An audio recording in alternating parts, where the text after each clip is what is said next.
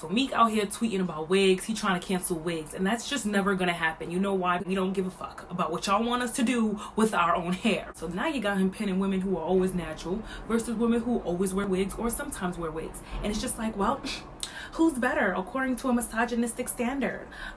Natural. Girl, bye. Then you got some chick talking about some, oh, get you a Spanish woman. We don't wear lace fronts.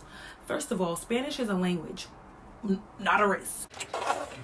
She thought she was saying something. She thought she was doing something.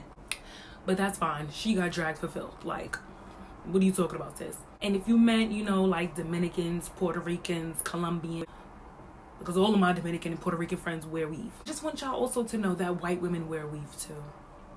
It's not a black woman thing. So I don't know if you're trying to troll Nikki, but you came for everybody else in the process, and we're not gonna let you do either.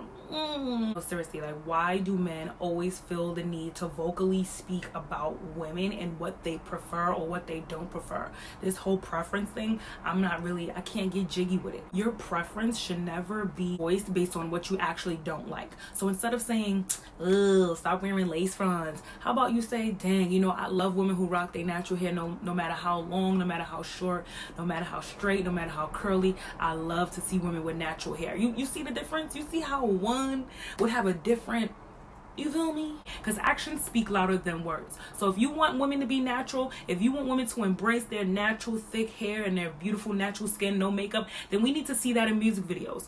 We need to see the girls on your arms to look like the women that you want the world to be. Once young girls and women start to see that, maybe they can then embrace their natural selves. Okay? Instead of hating, you should be congratulating. We have been revolutionizing the wig. These Jews is out here wearing the same wig they wore in the 20s, and their husbands are celebrating them. Their husbands ain't getting on Twitter talking about, oh yeah, my lady always wearing her wig with the bang that's 3 inches long. They ain't complaining. We out here got colors. We got 10 by 10s, 9 by 9s, inches, length, curly textures. And you got the nerve to complain. We doing it the fuck up.